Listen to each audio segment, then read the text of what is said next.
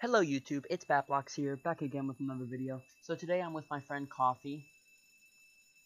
Shout out to him, already did. Say hi, Coffee.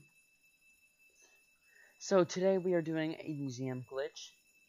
And this is make it easier to rob, because if you know, they patched the one with the rope, because now when you leave the helicopter, the rope goes away. So let's get this started. It's really easy to do. So you want to open the museum. And then you don't want to go in yet. You want to take the little birdie. I don't know if it works with any other. But you want to park it right here. Like this. And then jump out. Actually, it needs to go down more. So go up.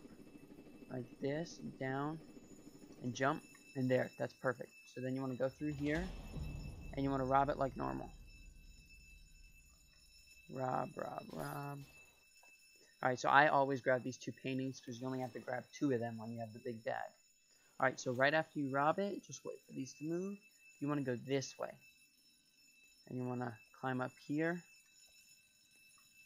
And you want to jump right here, okay? And then you want to jump up and spin. And wham, you're out. And if you have a friend, you want to enter it. And go up. And then drop down the rope like this. And go straight up with the rope. Straight up. And then press G. Because if you press G before they're out of the museum, they teleport back in. So guys, that's the glitch for the museum. I hope you guys enjoyed this video.